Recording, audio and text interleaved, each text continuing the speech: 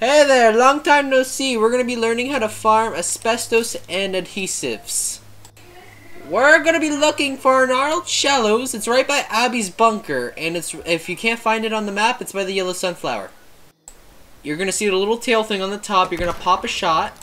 After killing the fish, it's gonna drop 4 asbestos and 6 adhesives. That is what every single angler drops. So yeah, and you find a total of 4 anglers around in the swamp areas. You might want to be careful with the anglers though. They're kind of tough. They shoot fire, which does a lot of damage, and they just do a lot of damage in general, so be careful. Having your camp near by the farming areas can save a lot of time and is helpful in general, considering the fact that if you have turrets on your base, it'll help you win the fight even faster.